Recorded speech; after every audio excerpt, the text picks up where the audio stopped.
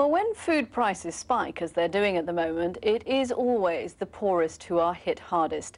That's as true here in America as it is in the rest of the world. A growing number of people in the US are going hungry, and charitable food banks are stretched to the limit.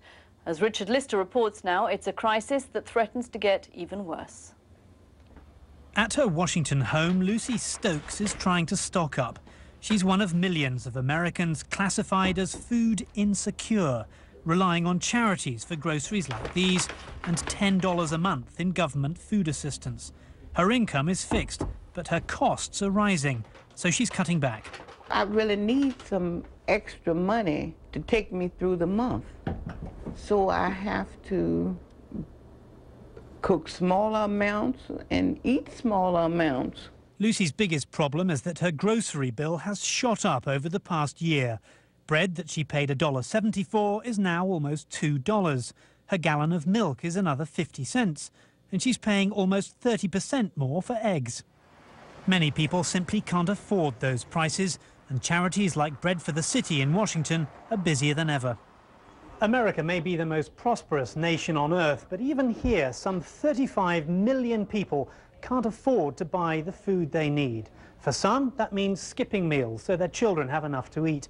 For others, it means a life on the breadline. Number 6. We've served more than 10,000 more people this year than we did last year through the same period. Typically, families are eligible once a month to get these supplemental groceries we provide. But I'm seeing more and more people coming back during the same month saying, you know, can you help me again? Higher costs mean Bread for the City's food bill is $20,000 more than a year ago. But for many who come here, these groceries are the difference between eating and going hungry. I picked up some tuna fish, some bread. Have you noticed food prices going up? Everything. You go in the store, get $20 food. You used to get 3 or 4 bags. Now you get 1 bag and you don't have enough money. It is a global phenomenon that's seen demand for food rise, supplies shrink, and prices go through the roof. It's caused riots in other countries, but now hunger in America too is on the rise. Some of the people who are food insecure but not hungry in government jargon will now be hungry.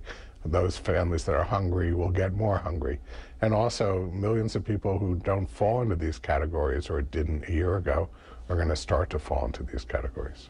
This year's Farm Bill increased the food assistance budget by $10 billion. But even those who fought hardest for the legislation accept that it's a Band-Aid, not a cure. One of the easiest things for people to give up is food because of all of the other costs that they have to deal with. So they're giving up food.